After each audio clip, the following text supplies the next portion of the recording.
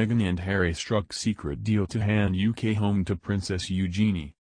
Prince Harry and Meghan Markle handed the keys to their private residence in the UK to Princess Eugenie and her husband without consulting the royal family, it has been reported.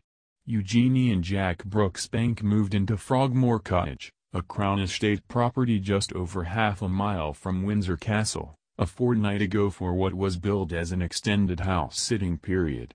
The Grade II listed Georgian cottage remains the official residence of the Duke and Duchess of Sussex, but the 30-year-old daughter of Prince Andrew could soon call it home for good as she prepares to welcome a baby early next year.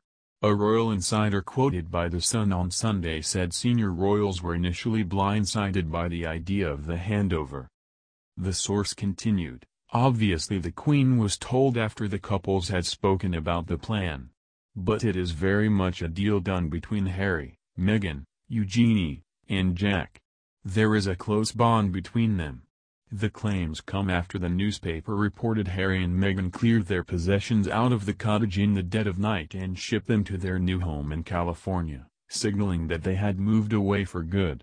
The property underwent major work to turn 5 properties back into a single home for the Duke, Duchess and their baby son Archie, with all fittings and fixtures privately paid for by the couple.